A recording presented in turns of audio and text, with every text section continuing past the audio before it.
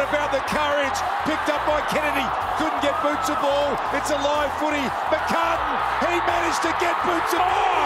Is it a goal? They think it is. It is a goal.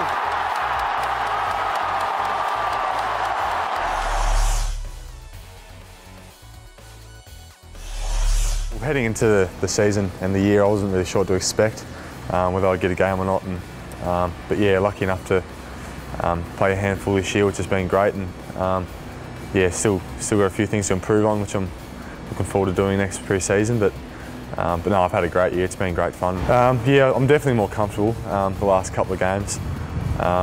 It's still a massive step up from what I've been used to, and every game's still as hard as the first one, I guess. But no, I'm starting to feel a little more comfortable, and yeah, it's good.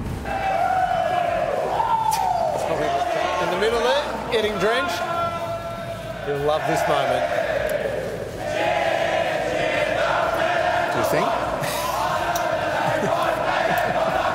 Yeah, it was a good night. That Ronks kicking 7 and Lloydie's 100th as well. So, and it was a great win. So it was a very memorable night, and yeah, one of the great ones. Tommy had huge responsibility on his shoulders this year. You know, we probably didn't expect him to play as many games as he did, but when he got his opportunity, he made the most of it, and really played a really important role for the team. A young kid playing centre-half forward for the majority of the season. We're really looking forward to seeing what he can do in the future at this club. Here with me. Wait for race call.